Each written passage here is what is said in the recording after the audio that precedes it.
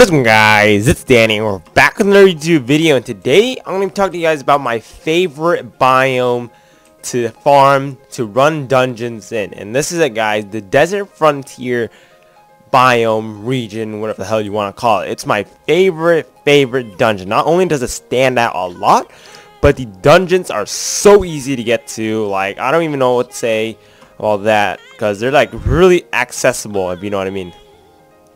And the main reason why I love these dungeons are that they're really small, and then the next thing is that they do not have any activate the cursed skulls. Only in the mega dungeons, guys. I'm talking about the smaller dungeons, because I only run smaller dungeons and only do the bosses for the mega dungeons. I just skip anything else other than that because it's not worth my time. So yeah, as you can tell, it's so easy to get to these dungeons. Like, you just have to click a couple portals and you're already there. So it's really nice to know that these dungeons are really small and that you can get them there really easy. So, which makes farming really damn easy. So, I'm gonna try to get this guy to level 20 in a day. Or actually, by the time you're recording this, I'm probably at level 20. I'm recording this on a Sunday to get ahead in videos, so sorry about that, guys. Somebody called my phone, well, my home phone. I don't know why, but they just call it for no apparent reason, because they're little faggots. But yeah, as you can tell, there aren't any activate the cursed skulls yet, guys. No activate the cursed skulls yet, which is pretty damn amazing. You know, I'm just doing this just because I need the XP right now. But when I usually run dungeons like this, I usually do it on U4 Desert Frontier. That's probably the best way to do it, guys. This is the fastest way to level up too, because these dungeons are so compact and so close together.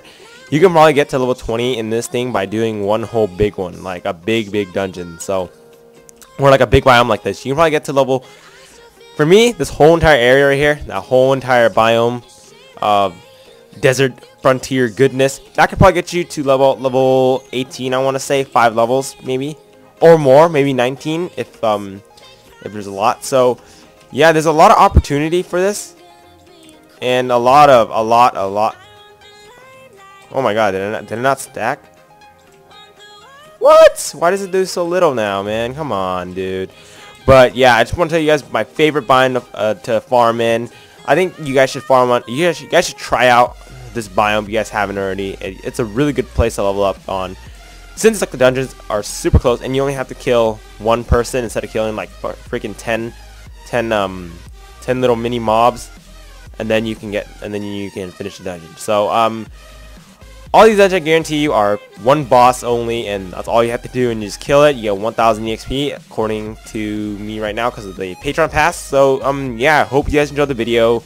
Drop a like if you liked it. Drop a like if this helped you out on leveling your character up and everything like that. And yeah, drop a comment if this video was helpful. That's pretty much it, guys. Thank you guys so much for watching the video. Hope you enjoyed. Make sure to like, subscribe, and comment down below.